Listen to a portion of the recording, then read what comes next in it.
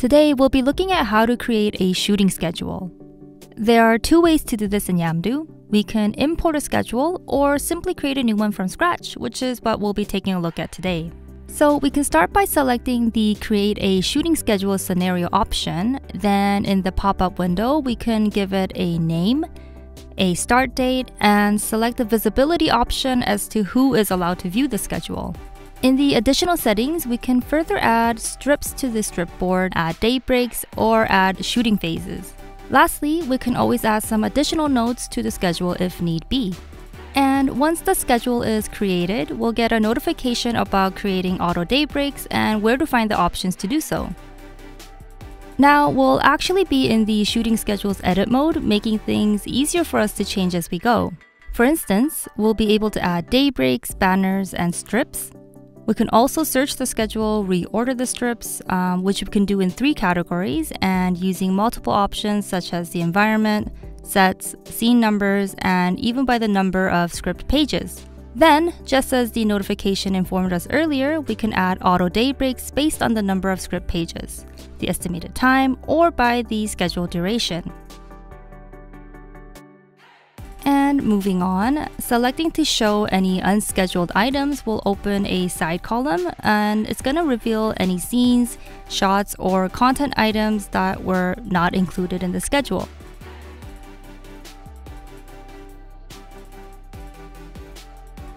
The Select Columns option will allow us to show which columns are displayed in the schedule, from the general category to department-related and shot-related categories.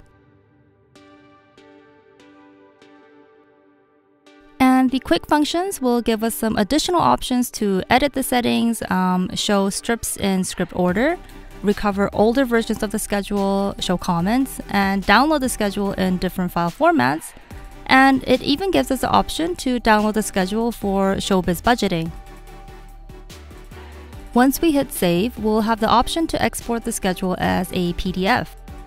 And there are multiple export options, which we can do by scene ID, set, units, shooting day, and even the day out of days.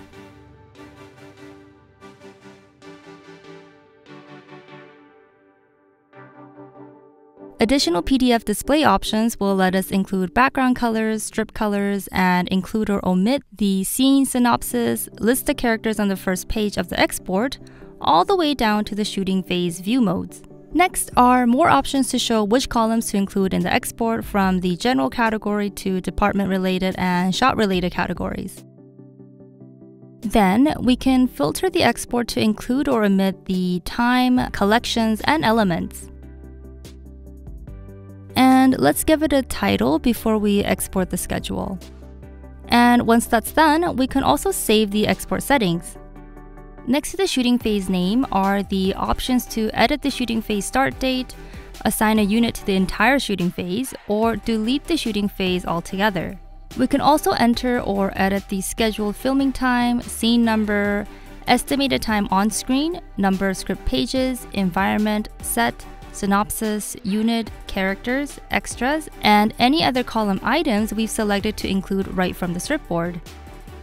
And as always, the quick function offers additional options to edit the strip, duplicate it, split the strip in 2, show and tag the screenplay, add a day break, banner, or new strip after the current strip, or to remove the strip entirely. We can add a banner to the schedule, and we'll see that it already has some pre-selected options, or we can create our own custom banner. And we can simply drag and drop to rearrange the strips, day breaks, and banners. Adding a scheduled time to the banner will automatically update the total scheduled time. We can also add additional shooting phases, give it a name, and drag and drop the strips, add day breaks and banners to the new shooting phase, or create new ones. And we'll have the same options as the first shooting phase. Also, there isn't any limit to the number of shooting phases we can add.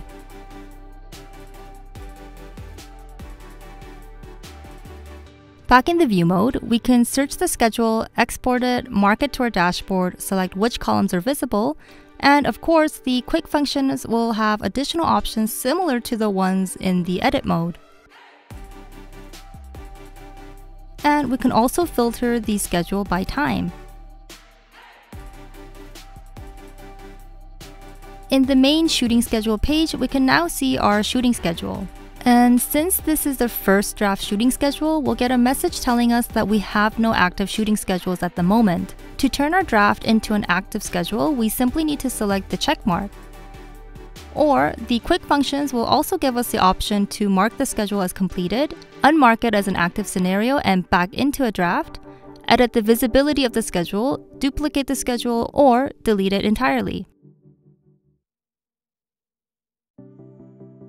And that was how to create a shooting schedule in Yamdu. Check out our other tutorials for an in-depth look at more features.